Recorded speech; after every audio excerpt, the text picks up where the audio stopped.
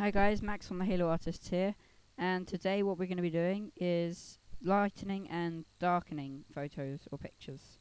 And this basically merges photos together and makes them look neat.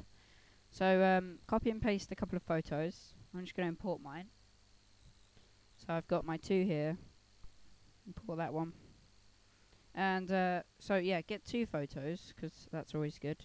But make sure they go on two different layers. So I got my smash glass as well. And there we go. Okay, so delete the background. So you want them to be on two different layers, otherwise it just won't work. So say I wanted the... Whoa, what's this? Why have I got two of these? Let's undo that. So go on your thing that you want on the top.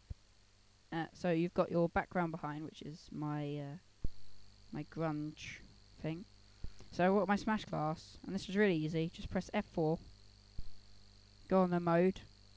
Let's bring out layer properties, and go on light. And what this will do is blend it in with the background, and you can.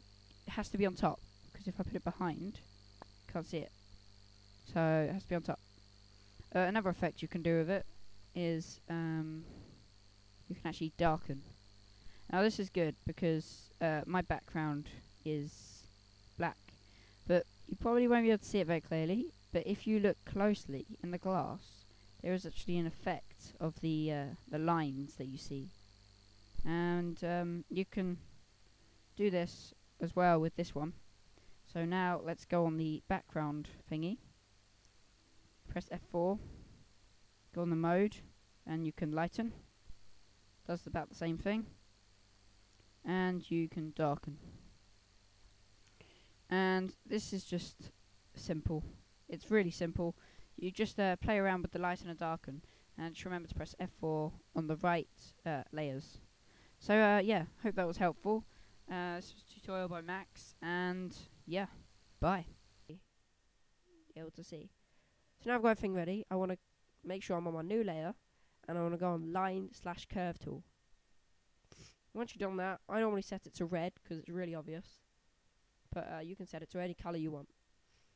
And now what you want to do is literally draw out